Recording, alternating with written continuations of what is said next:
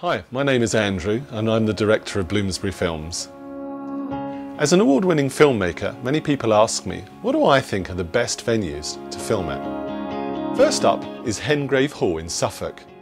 Hengrave Hall is an imposing building that never fails to look good on screen.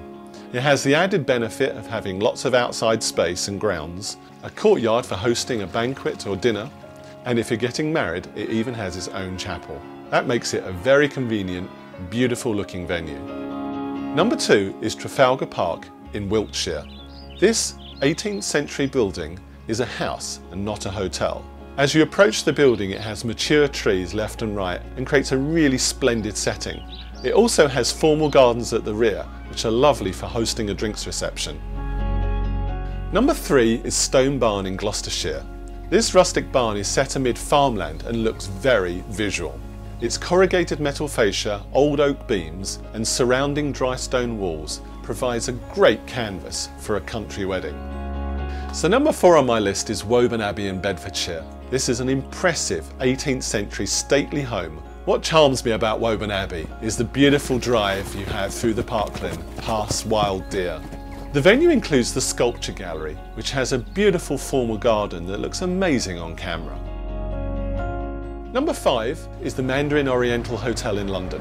With its beautiful facade and its wonderful proximity next to Hyde Park, the Mandarin Oriental evokes glamour and status. You have the advantage of using Hyde Park for additional filming and photography. It also has its own outside space, and despite its location is in fact quite an intimate hotel, which makes for a very personal wedding or event. Number 6 is Headsall House in Buckinghamshire. And what I like about it is that it's another exclusive hire venue. This fine house is set amongst beautiful grounds with mature trees, meadows, with great views of the surrounding countryside. Number 7 on my list is Gravetye Manor in West Sussex. I love this place. It's a very characterful Elizabethan building with wood panelling, antique furniture and old fireplaces that creates a really warm, intimate feel. Outside it has one of the nicest wild gardens I've ever seen. A wedding or a party at Gravetye Manor just feels special. If I were a guest at this location, I'd absolutely love it. Number 8 is Aynhoe Park in Oxfordshire.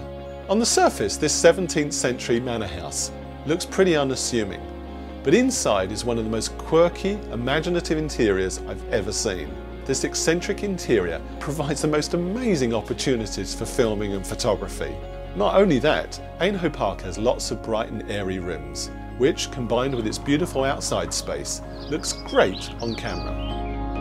And number 9 on my list is Syon House in Surrey. We've been fortunate enough to film many celebrations at Syon House, and every time it looks splendid on camera. But the jewel in the crown is the old conservatory. Just looking at it, it fills the eye with wonder.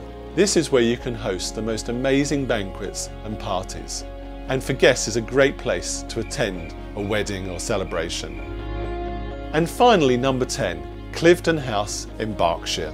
First of all, you have the long stately drive up to the building, and behind you've got the most magnificent formal gardens. Its commanding location over the surrounding county, including the River Thames, looks awe-inspiring.